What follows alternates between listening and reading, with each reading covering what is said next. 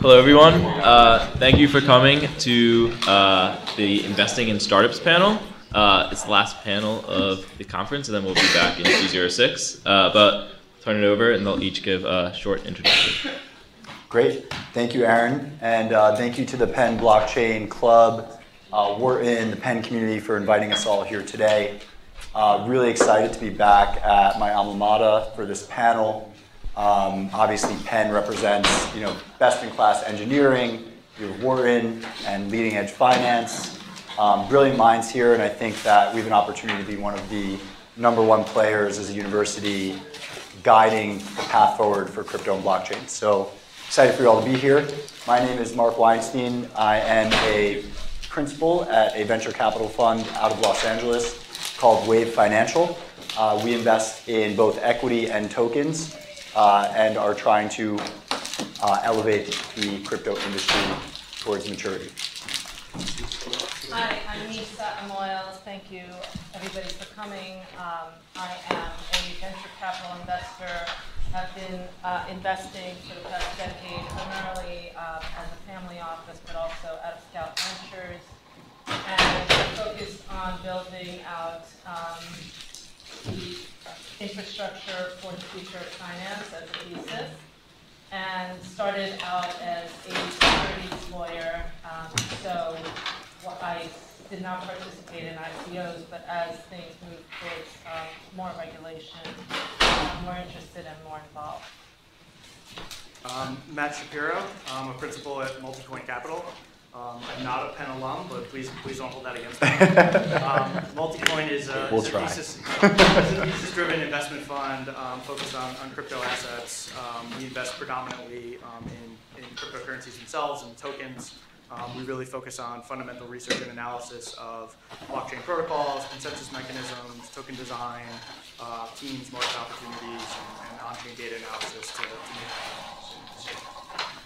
I'm Jalak, Jobanputra. I am a Wharton undergrad alum from 1994. I have no problems aging myself. I am the founder of Future Perfect Ventures. I started the fund in 2014 with a thesis around decentralization, primarily blockchain with the intersection of AI and Internet of Things. We're currently investing out of our second fund. We're based in New York City, but invest globally.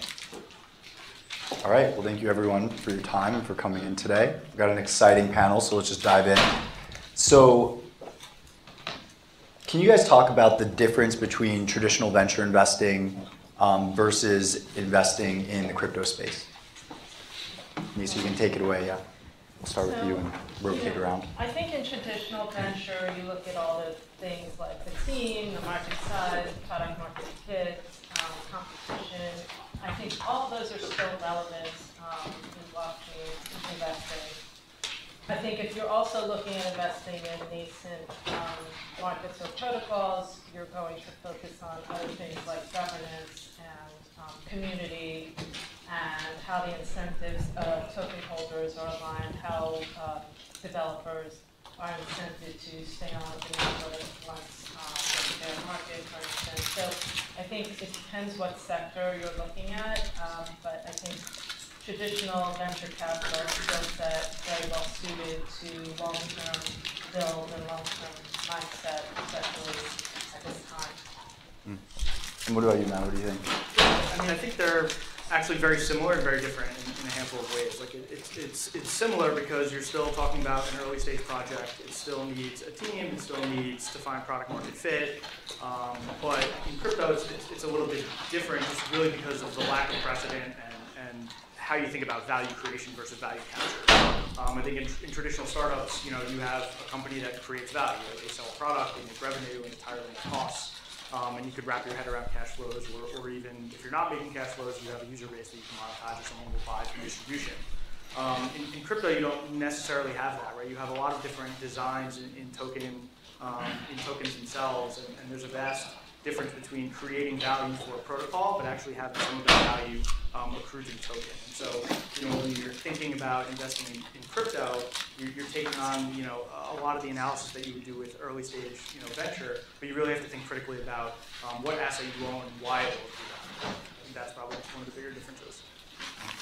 I think there are a lot of similarities. So our first fund focused on equity. I've been a VC since '99, so early stage equity is something I understand really well through different market cycles. But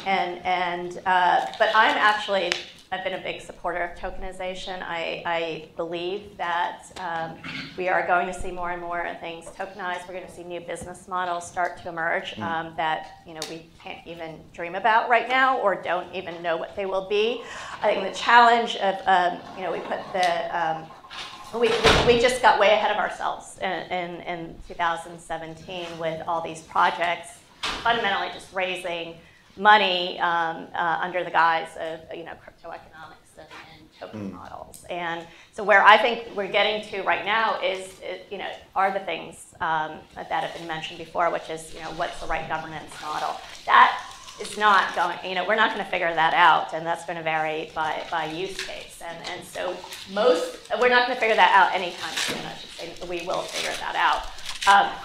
What we're seeing a lot of right now, because we do focus on the earliest stages, is entrepreneurs raising small equity rounds with the notion of figuring out what those right token economics are going to look like. So even if they want to figure those out down the road, they realize that they need some time to build and see how the market reacts before they go public with the tokens. And that's very different from 2 years ago. Interesting. So I'm going to skip ahead. I mean, Union Square Ventures, I think in 2016 or early 2017, came out with something called the Fat Protocol Thesis. Existing internet, most of the value accrues to the application layer where consumers are. But if you could tokenize the underlying protocols, DNS, HTML, et cetera, they would be centi-billion-dollar businesses or trillion-dollar businesses today. I think what we've seen in the market is that, we don't know where value capture is going to happen. How do you feel about the Fat Protocol Thesis? Do you think that it's true always? Do you think that it's true sometimes? Or do you think that we finally realize that it's not? I think it's too early to know. Okay. I like that answer. I think we'll know once we have decentralized applications that have been built that have millions of users as opposed to just a couple thousand. But I think, part of that thesis focuses on data sharing and the ability for blockchain to enable data sharing. And it certainly does, but I think not all data will be shared. And you can also, like Enigma, you can build something that's off-chain or build your own protocol. Doesn't necessarily have to be built on that protocol. So it's unclear where the value will be captured. I would say maybe, right? It's nuanced, right? We're big so fans. We don't know. Well, I think it's more nuanced than that, right? I think that, look, we're big fans of Union Square Ventures, and Joel's a super smart guy, and I think he's helped push the ecosystem forward tremendously. But when we think about it, it really depends on what your definition of a protocol is and where it fits in the stack. So I think that layer one protocols have the ability to compete for a global state-free money. And I think something like that has the ability to acquire monetary premium. And I think that in that case, a fat protocol, whatever gets that use case, will almost certainly be a fat protocol. So I think it's certainly relevant there. I think that as you move further up the stack, there's still an opportunity for a lot of these protocols to create, to be fat and create value. But there are also going to be opportunities for companies that build on top of these protocols to create a tremendous amount of value as well. So I think as you move further up the stack, you could see different risk-reward profiles where you can invest in a non-layer one protocol, per se, that can accrue value as a fat protocol, but some of the, there may be disproportionate value for the companies building on top of it, where one or two or three companies drive the vast majority of the value to that protocol, and maybe they make outsized, risk-adjusted returns. Yeah, Jalak, what do you it's think? going to be boring and agree. Yeah. Leo, I think what makes this sector so interesting, though, is that different protocols will have different economics. economics accrue to them. But I think at the end of the day, it's all going to be about what value is going to the end user. And I actually I did not subscribe to the fat protocol thesis, and we did not in the way we've invested. But I actually think as time goes on, we may see more distribution of value, from, I still call it middle, so you have layer 1 and then what I call middleware, which a lot of people call layer 2, all the way up to the application layer. So, we'll be able, but what I love about this is it's going to be, I think about it in terms of overall meritocracy. What is adding the most value? What application, what piece of the technology is adding the most value to the end user? And hopefully, we'll be in a world where that's where the value will accrue.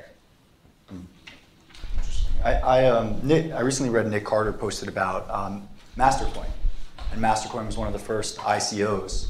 Well before some of these others, and it actually led to the creation of Tether, which has moved billions of dollars on the Bitcoin network. And yet, if you look at a price chart for Mastercoin, it's near zero, right? So clearly, you can add value, but not capture that value, as you were saying. So it's going to be interesting to kind of figure that out. On the point of value capture, I think we've moved from ICOs in kind of 17, early 18. A lot of pump and dump schemes, obviously, but there were some real companies raising during that trend. And now we've moved over to utility tokens are dead, right? Like there is no need for a token within many networks. How do you guys feel about where we are today? Is there a need for applications to have their own token? In some instances. I think it depends. I think in some instances you will need a token and in others you won't. But I don't think it's like a linear path that we've moved from ICOs to utility tokens to STOs. I think it depends what you're trying to do. But I don't think that utility tokens are dead. I think we might see more hybrid forms of security, utility being issued together. And I think what is dead is just raising money for the sake of raising money without anything behind it. I think that what we will see being regulated going forward is going to be all about protecting the retail sector. And Matt, I know you guys, you still invest in tokens. Recently you invested in LivePeer. That thesis, I think, is all about value capture, right? So how do you think about utility tokens? Yeah, I think what people term as ICOs have been dead effectively since the end of 2017. I think while a lot of that funding has moved back into private round under Reg D and securities exemptions, which is all good. And I think that a lot of it is out of the light because a lot of these projects are private and sort of building and trying to find product market fit and developing the right teams and strategy around token economics. But the amount of innovation that's happening on what the actual token models are has been astounding. I mean, it was very naive in the beginning where it was like, hey, I'm just going to throw this token in and we're going to pay for stuff and it's going to work and create value. It was a fantastic fundraising tool. But there's a reason that we don't have, pay for our coffee with a different currency that we pay for our gasoline or whatever. It's just inefficient. When Starbucks coin. Yeah, it's just inefficient. And so, we spend a lot of time working with early stage companies thinking about, look, not every company is going to need a blockchain and not every project needs a token, right? So figuring out, does it need a token? Why would it have value? Can it provision scarce resources? And then how to actually design it. So whether it's a work token model or it's a permit equilibrium, or there's a lot of innovation that's happening around what is the right way to not only incentivize all the participants and the stakeholders, but also create a token where the value of the underlying token will accrue commensurately with the utilization of the overall protocol. So it's been fantastic to be a part of that and involved in it. And I think that it's out of the public eye now, but I think as a lot of these projects launch in the next 6 to 12 months, we're going to see a lot more innovation and a lot more media around it. Yeah, I'm more excited than ever. Having spent six plus years in the space now, and what great to see is these teams that have been at it for a while and were out of the public eye. You know, they weren't necessarily doing ICOs and were frustrated, I think, just as much as the people, everyone who really cared about the sector and the long-term growth of the sector. But they were heads down building and realizing, you know, any new technology, new business models, new incentives. I mean, we're not only talking about like new business model, we're talking about a different way of looking at the world. And this is the first time I think that's happened since the internet. When, you know, I remember talking to bankers about email in 1995, and a lot of them said, we'll never use email. These were my colleagues, and they're like, you know, why would I use email when I can just pick up the phone and call someone? It's the same argument I hear against, like, you know, why blockchain in the enterprise, or, you know, why this or why that? It makes no sense. Why internet money? You know, why programmable money? And you know, one day we're going to wake up 20 years from now, and we're all going to be using this infrastructure in some capacity or another. And all of that groundwork, I'd say, is accelerated in the last few years in terms of getting built. So, you know, there's this first wave of 2013, 14, 15. There was a crypto winter back then. That's when I got into this space. A lot of those companies that were heads down are now leaders in this space. We're seeing this a new wave of the same thing happening that we'll be hearing about some of these new companies a year or two from now. It's like MakerDAO, the overnight success that took 5 years, right? Agreed. Definitely never, I don't know if there's been a more exciting time to be in this space. In spite of prices being down and we're in a crypto winter, I mean, conferences have slowed, which is great. We're finally seeing conferences start to shut down. So I think that might be the end of capitulation or something close.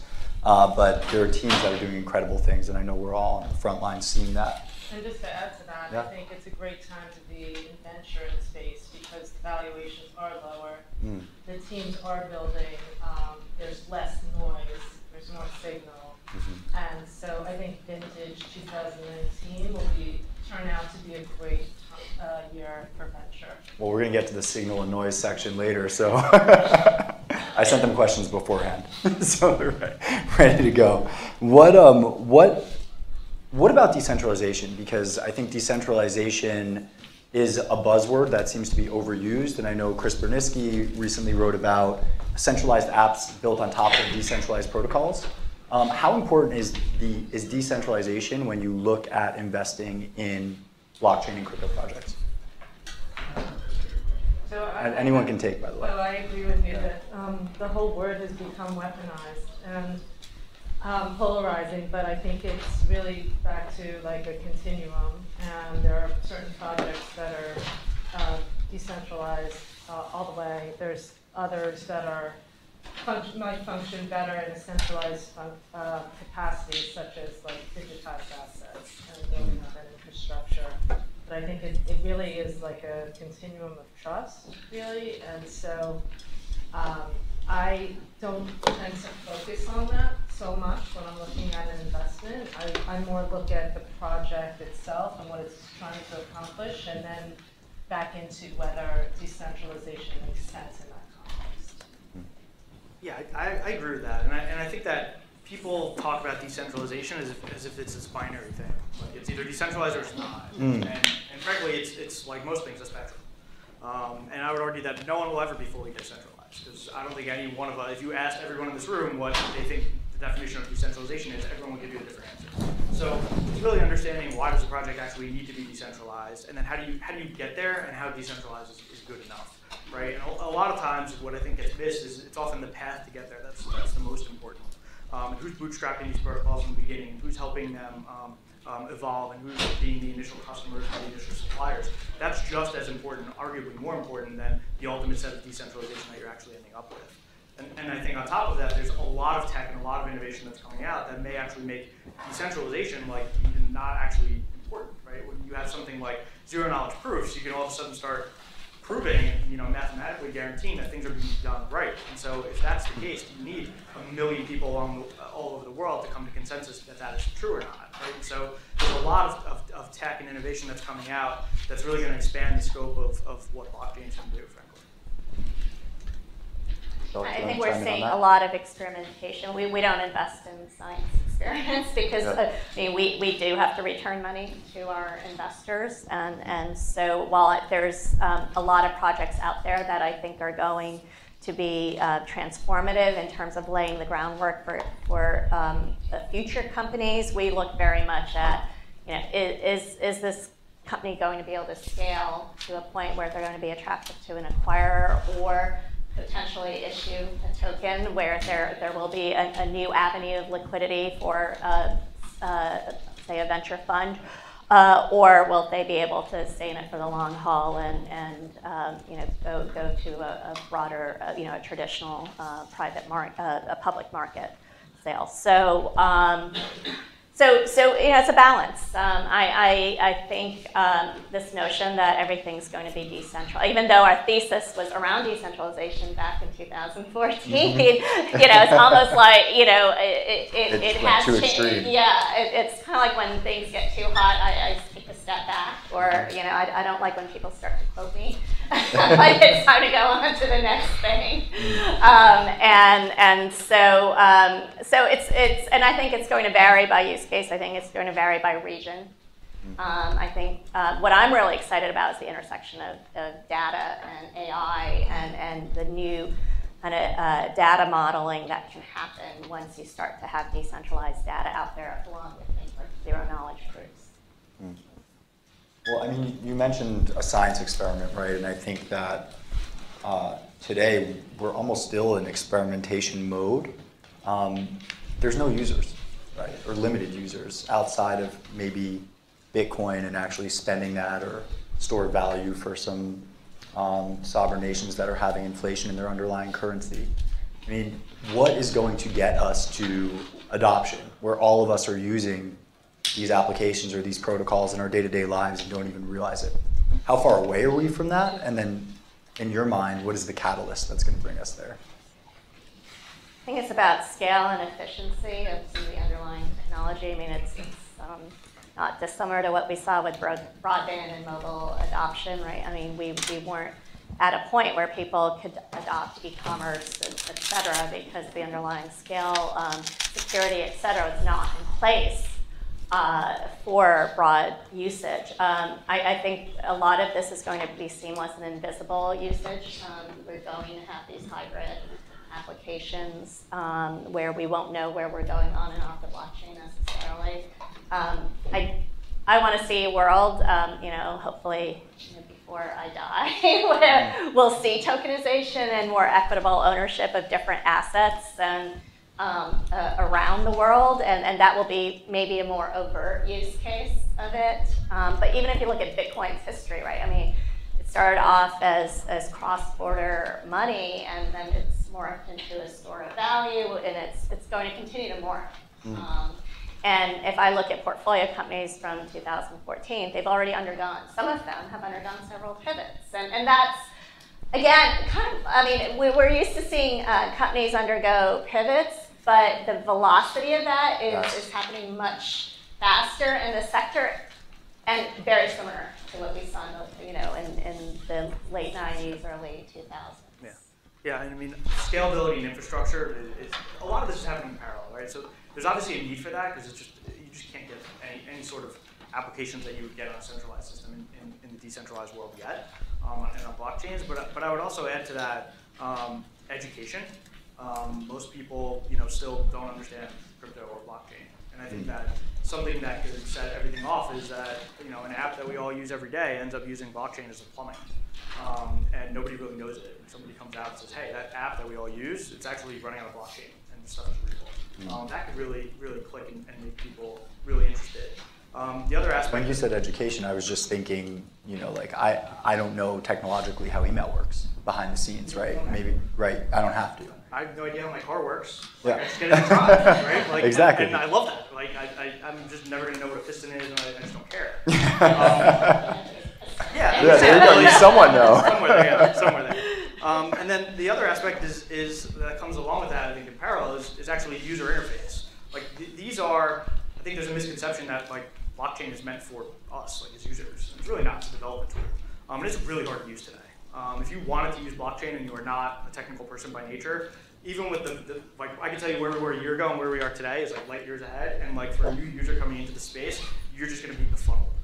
It's just not there yet. And so I think that as these systems get tried and tested and they work as they're supposed to, you're going to start getting more entrants into the system, and people are going to spend more time thinking less about how can we secure that this works, because it already is, and you can start moving up the layer stack and say, great, how can we now focus our attention on getting users? Well, let's make this seamless. Let's make this click, plug and play.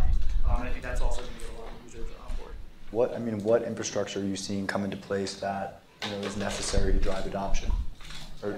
Like the straight developer tooling. Building on a blockchain is nothing that you would get in the traditional world. Someone looking at Google has all these libraries and programs, languages available to them, and in crypto you just don't really have that. And I think what you've been seeing to date is that a lot of projects are doing everything. So if you're an application, you have to figure out, how do I build on top? Nobody's really helping you. How do I actually get the information out of the blockchain that I want into my application? And then I have to also build my application, find product market fit, and deal with customer acquisition. Like, that's a lot. And so what you're starting to see now is that a lot of the components on the back end are becoming much more modular, as they sort of should be. You're getting people who are specializing in companies that are just going to query data for you. And they're going to say, hey, we're just going to say, if you want to get data out of the blockchain, you use us. Pay us, per ping, a tiny micropayment, and I'm going to get all the information you want out of Ethereum or whatever blockchain. I'm going to put it in your app. And now you actually don't have to worry about that at all. You can refocus your efforts on what your core competency is, building whatever application you want. There's like little things like that most people I think don't necessarily see, but are a lot of problems that engineers and developer talent have in the space that it's getting solved. So I agree with what was said, but I would also add that there are certain places in the market where infrastructure build-out doesn't necessarily have to happen, and the consumer behavior is already such that they're accustomed to paying for things digitally, and one of those areas is non-fungible tokens and gaming. So I think that we'll probably see something along the lines of CryptoKitties, but even much bigger than that, and probably that will be a turning point in the consumer adoption moment. And then on the other side, non-crypto, but digitized assets, we have tons of players rushing in to build that infrastructure now, from broker-dealers to qualified custodians to exchanges, and I think so that will, once that infrastructure is built and once we see some high-yield deals come through and start trading, that will attract more institutional involvement in the ecosystem. Absolutely. I think it's clear from your answers that you're all focused on different areas in the space, and it's that's one of the things that's most exciting about this industry is it literally covers every other industry vertical, and then you have the whole stack.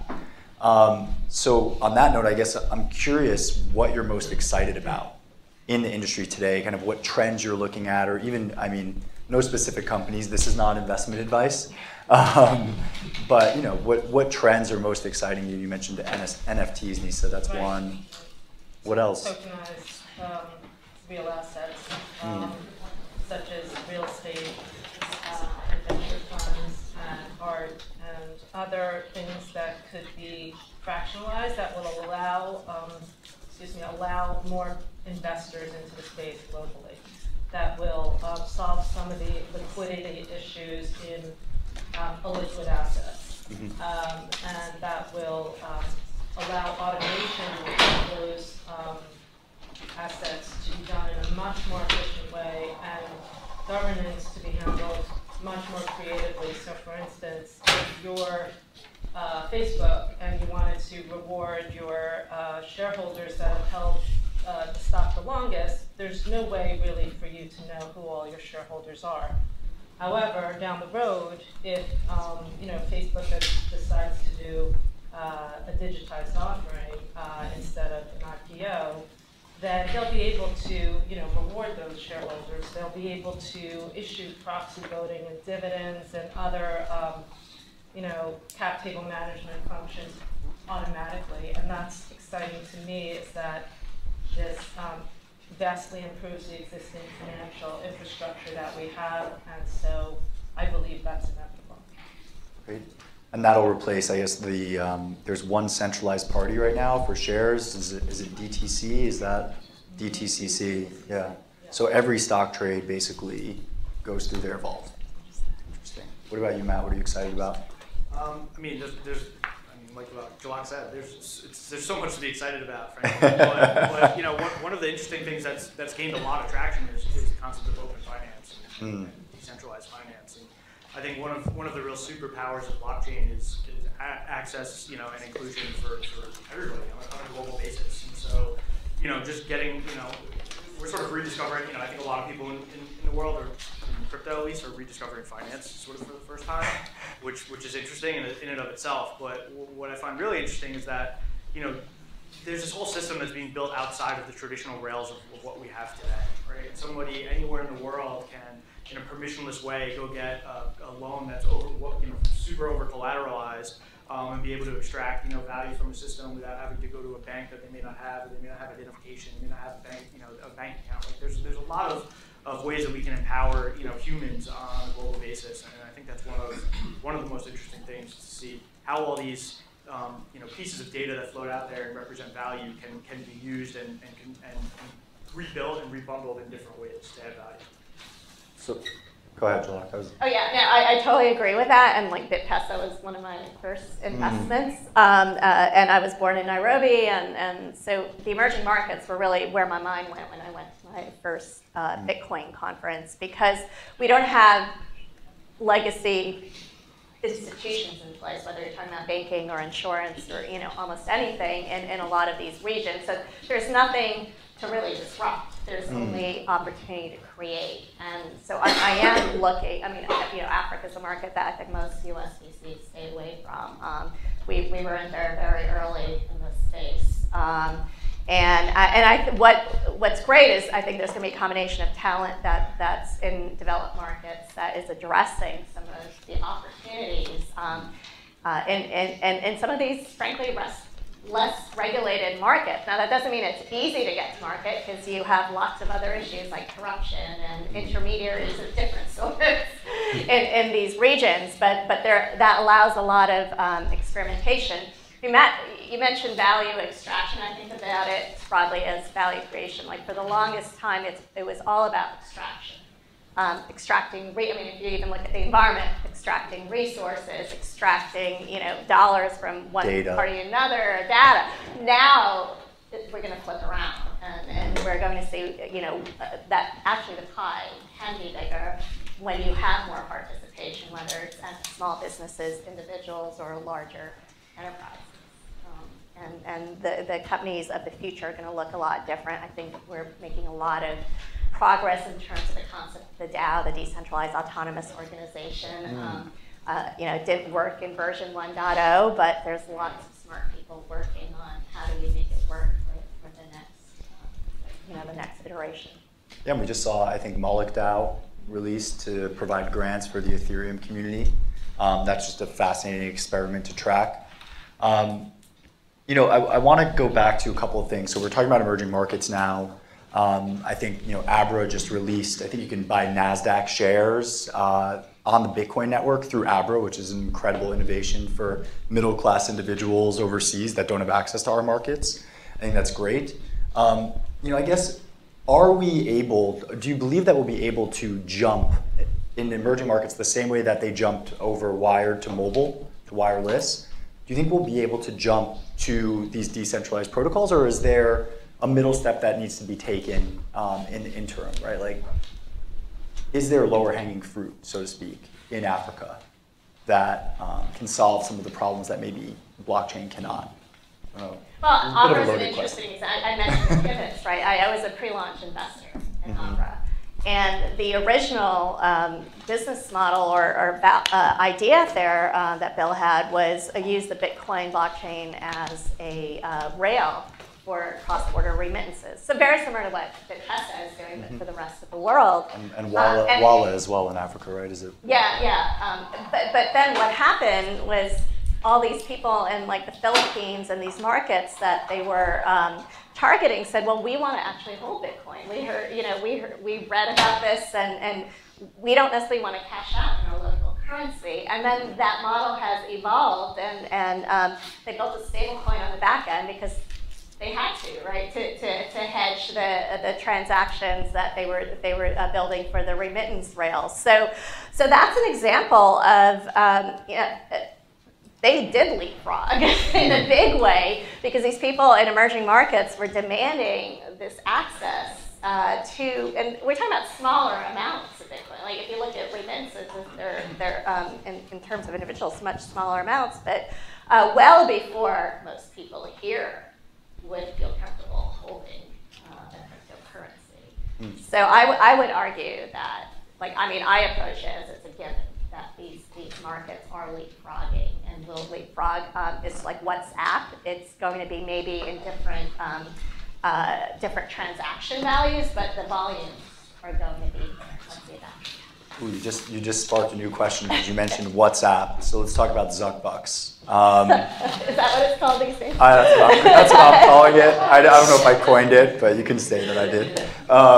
So, Facebook obviously made this big announcement that they're entering the market. They're building out one of the largest blockchain teams out there right now. JPM announces JPM Coin. We're seeing a lot of the existing players enter the space in one way or another. I guess first let's start with, is that good or bad for the industry? Yeah, let's start with that. It's great. It's great for the industry. Like, you have the most regulated institution on the planet, JP Morgan, releasing a cryptocurrency that they call a crypto. It's not, but they will And why not? To all their clients. I mean, it offers nothing that a traditional cryptocurrency has, right? It's not immutable. It's not permissionless. It's not decentralized. I've never seen, I have a traditional finance background. Like, I've never seen so many people get excited about effectively a balance sheet adjustment. It's like intercompany accounting on steroids, right? It's the ability for one person to pay another within the JP Morgan system, and just it happens instantly, right? And so that's really powerful, because now all the people that work at JPM now have to pay attention to this. They have to understand what a blockchain is, why it's valuable, why we're using it, and how to deal with tokens and wallets. All their customers now have to do this. And what their customers are going to see pretty quickly, and we're seeing this on the market infrastructure side, like OTC desks, they don't want our fiat as collateral. Like, they want, stable coins, because they get 24/7 settlement. And that's really powerful for a lot of companies, especially when you think about capital-intensive companies or companies that have working capital. Like, this is going to change the game for that, right? Or even startups that need funding, and it takes 2 weeks to clear bank statements instead of just getting a stablecoin investment. Exactly, and so in now 15 minutes. So what you're doing is you're onboarding all of these traditional, white-collar, folks to understand what cryptocurrencies are and why they're valuable, and you see them in the tangible in the day-to-day business. All of a sudden, you start, that helps them get that further down the rabbit hole and say, well, what are the other things that I could do? What is a real cryptocurrency, I would say, and why does that have power? And that's not so different than what they're sort of accustomed to. But what about the crypto anarchists? I mean, what about the individuals that consider themselves to be building a system outside of the system? How do we as investors consider that population, that community, who see something like JPM Coin as trying to co-opt this movement? So I don't think it's a competitive. I think that's what people miss. It's complementary. And so it's complementary from an education perspective. There's no better way to get 1 billion people onboarded than to use it every day and what they do already, right? And then it's only a matter of time until people start to understand what are the differences between JPM Coin versus like a Bitcoin, and why is Bitcoin valuable? How is it different? What is this system providing me that the existing system doesn't? So is it a way to opt out? Is it a way to hedge? Is it an insurance policy? Is it value creation? There's just a lot of different ways. So I think that the crypto anarchists, like, it's still going to work. Like, crypto is still going on, and this is just a complementary way. I view it as like free onboarding. Like, great, let them do it. But what we're all focused on are the opportunities, away from centralized stuff and into decentralized applications and infrastructure. That's where a lot of the value is going to be created, and it's going to continue. So, but my question really is about the timing of JP's announcement, because they were publicly, against some of the stuff that was happening in the market like a year earlier. So what switched to create this announcement now, to create this product? Maybe it was in the works for years, but why now? They've been working on it. They've been very good. I mean, they've always had one of the largest launching groups on Wall Street. So I don't think they changed anything. It's the way the press has. The press. I mean, yeah, it's not JP Morgan changing anything. I mean, Quorum, has been worked on and has been incorporating some of the public blockchain technology for years and years. So every bank has a blockchain group. Like, it may not be public; they're not shouting it from the rooftops, "Hey, I'm working on blockchain." But I can guarantee you, every banking group has a blockchain group. And what they do with that and how they drive that decision making is very different, right? There's some that are saying, "How can I use blockchain technology to get bigger market share and increase our revenue?" Others are saying, "Hey, it's actually easier. Why don't we just use this on the back end and we can cut a lot of different costs?" So the strategies of each bank is different. But the fact that everyone under the sun is doing something here, like, guys, we're onto something. Yeah, that's why we're here. So I guess I want to go back to a couple of things. One question I have is, what time horizon do you all think about when you invest? Because product market fit is this interesting beast, right? And some people say with open source, product market fit actually comes in two phases: first with developers, then with users. So I look at something like, I'll just throw out Dharma Lever, right? That just came out, and it talks about democratizing finance and this trend of open finance, and everyone should have access to to reasonably priced loans, and emerging markets should have reasonably priced loans. And yet the main use case right now is leverage for speculating on crypto assets.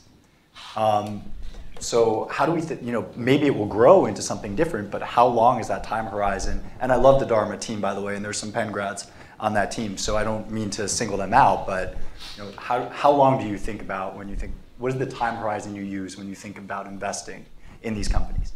So in a venture scenario, you're investing for the long term, and sometimes that's 5-8 years, maybe even longer, and a few pivots along the way. So I think you always have to be focused on that time horizon and that lens, and getting to product market fit hopefully earlier than later.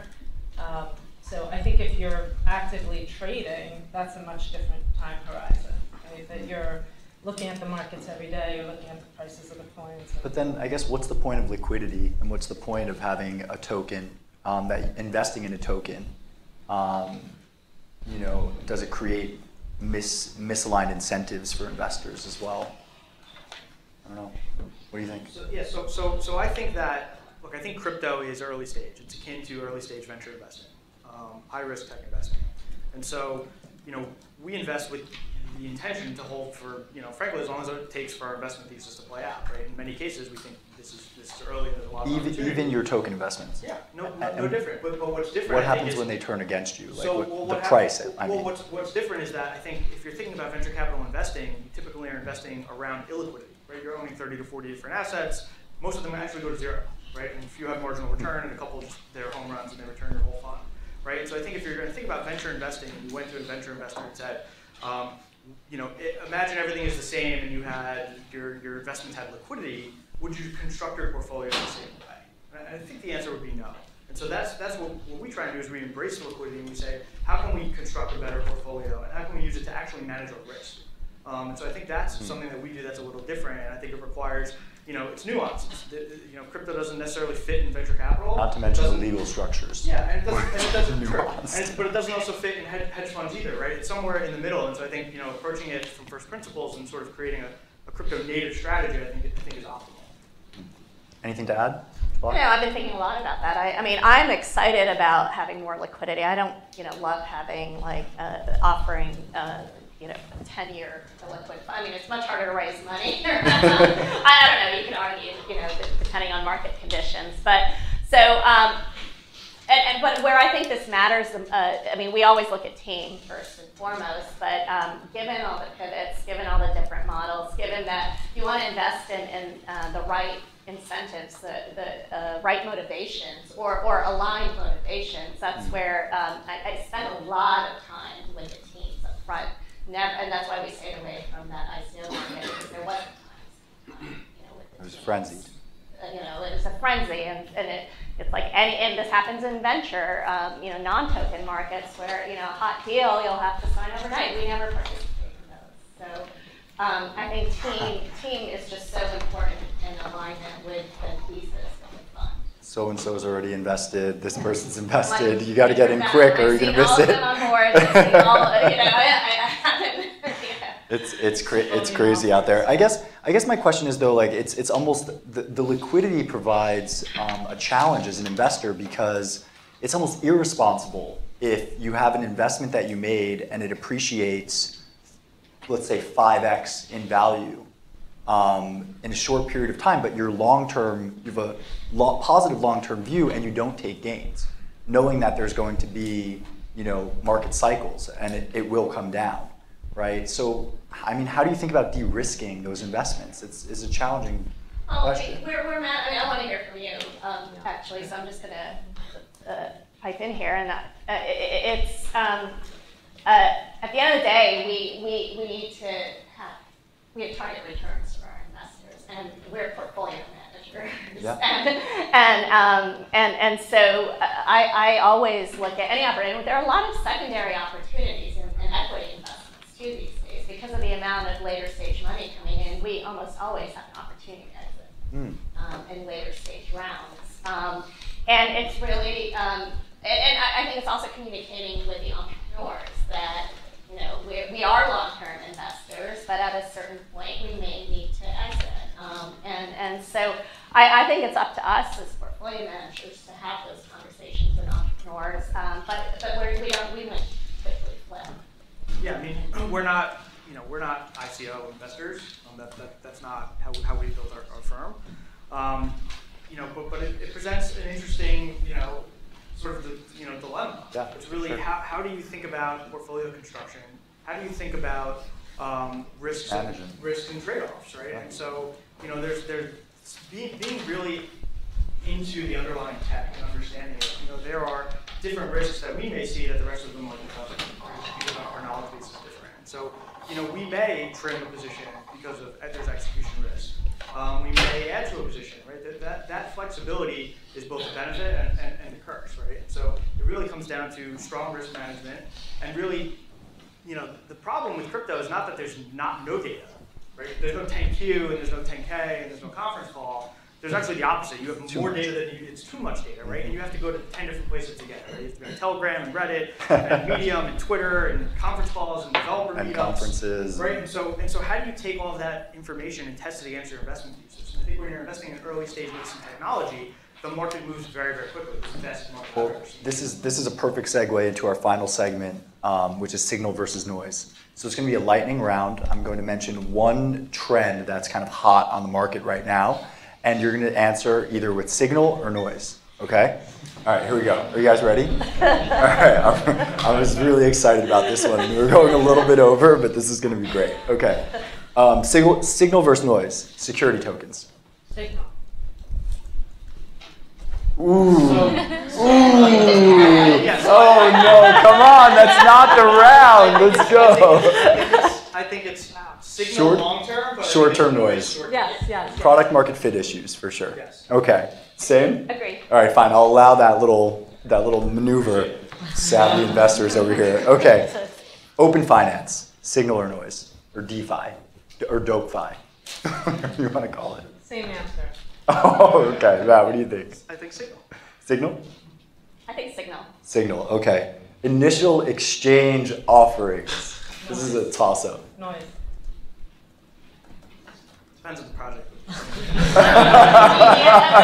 He has a project coming up, that's probably it. I didn't even know what it was. Great, so it's noise. The concept is great, but it's only as good as the project that. We can have a whole panel on IEOs for sure. I agree, it depends on the fundamentals, and it's just another distribution method. Yeah. NFTs, Nisa, you mentioned them earlier. Signal. I love this. Say noise, just, yeah. Noise, okay. ETH is dead, signal or noise? Too early to tell. I like your answers. I mean, it's not nearly dead. Okay. So noise. Yeah, I agree. Okay. And that's about the time that we have. It wasn't as exciting as Oh, it was so exciting. Come on. Thank you, panelists.